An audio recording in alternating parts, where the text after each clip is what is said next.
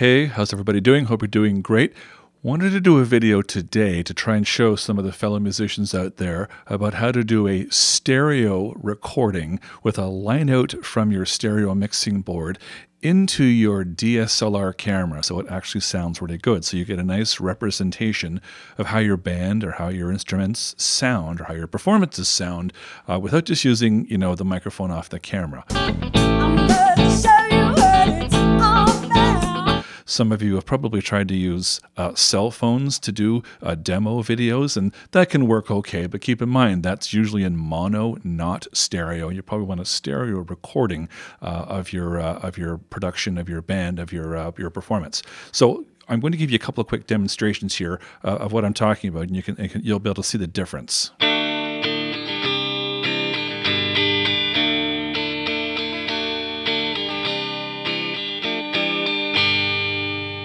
Okay, so that little guitar demonstration was coming out of the right side of your speaker or the right side of your headphone, depending on which way you're listening to. This next guitar is going to be coming out of the left side, so you can see that you've got two different sides of the stereo spectrum, and then I'll show you how to do that.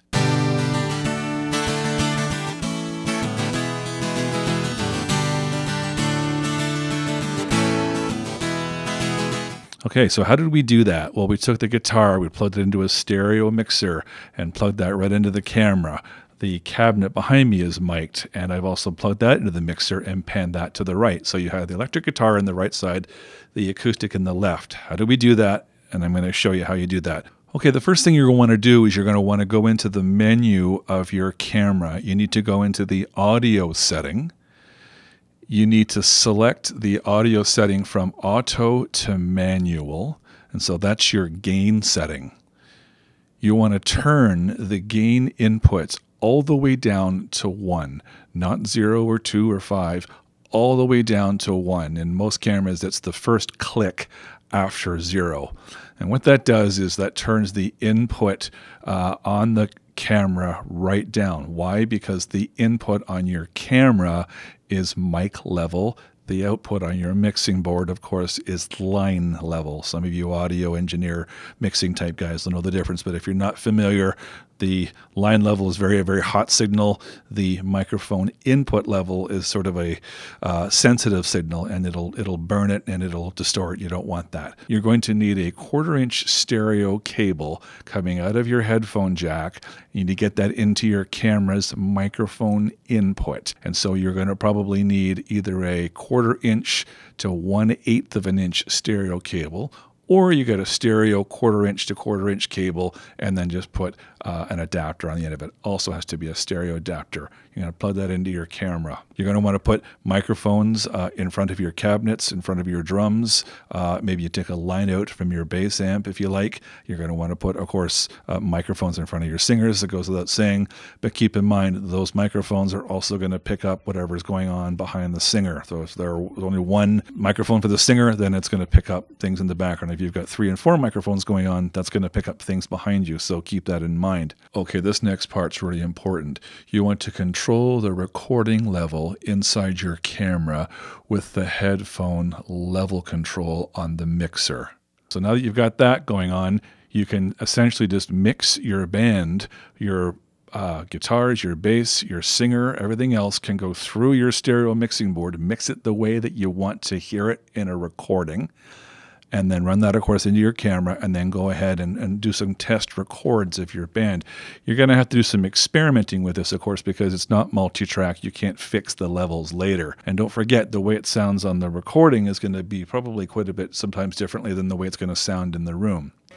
Now, you might be thinking, well, why don't we just do this at our next gig? Just run the headphone jack off the mixing board into our camera. That probably isn't going to produce very optimal results, because the mix that you would have in a room for an audience, live audience, is going to probably be different, in some cases vastly different than the program recording audio that a listener is going to want to hear on headphones or speakers. There will be different things. The drums and the bass probably won't come through very well, because usually in a room that's fairly audible.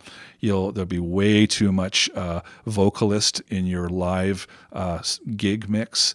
So when you're doing your demo recording, video recording, you probably want to do it in a rehearsal space where you can stop and change levels and fix things. Okay, so do a couple of test records. I would suggest then taking your little SD card out of your camera and play back a couple times, listen with headphones, and make sure the mix is the way you want it, because you're going to find that things may not quite be where you want them, and you got to turn things up or down or tweak them a little bit. I'm going to reiterate again, you want to control the recording level inside your camera with your headphone level control. The next thing you want to probably do is make sure you've got some decent lighting going on. Cameras love light. And if you're using the lens that came with your camera, it's probably a kit lens, or what's known as a kit lens. And they're okay lenses, but they don't usually let in a whole lot of light. So you're going to have to really use a fair bit of light if you can. What I've got going on here is an actual 500-watt construction light. You get those at any sort of hardware type store.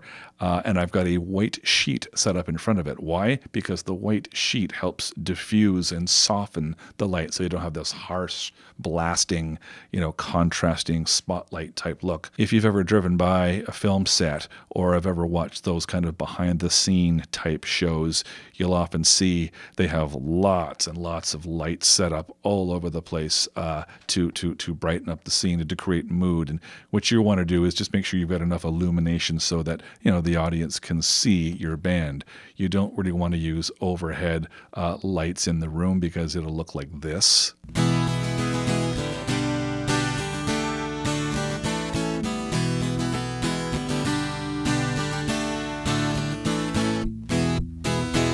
Another option, of course, is to do this, believe it or not, in a living room on a bright sunny day so that you're actually facing the window. Open up all the curtains, set up all the equipment. I know it's a bit of a pain, but it's worth doing if you want to have a good quality production video for your band as a good demonstration of what you can do. While you've got everything all set up, you might as well record 5 and 6 and 7, 8, 10, 12 songs just so you've got it. Stop the camera each time in between each song, because later for some of the editing, you'll need to have an individual file for each song. So once you're happy with the visual quality and the audio quality of your recording, then you can take that, import that into your computer and start having a look at what you've got. The next thing you're going to probably want to do is called trim the top and tail, meaning you want the intro part where you're setting up and putting your guitars on. And so go ahead and trim that out by using this trim tool. So you see that sliding there.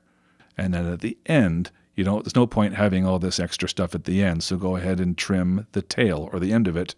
And then you're going to want to save that as a copy, or it's known as export that, and go ahead and name it as something. Name it as whatever the song is called, so that when you go back to this later, you'll know what you've got. And so I hope that works for you. Make sure you charge up your batteries before you start. My last sort of word of wisdom, and make sure that you clean off your recording media. So if you're using little SD cards, make sure you don't erase your cousin's wedding from 3 years ago. Transfer that over and back it up somewhere, and then clean your card off. Format your card. Video takes up a lot of space. It also uses a lot of battery juice, so make sure your batteries are juiced up. If you have the AC cable, or if you have a way of plugging your camera in, I would suggest going that route. Hope it works for you. Post the links to your band videos here, and let's all have a good look and see how they turned out. Down around the corner, a half a mile from here, I see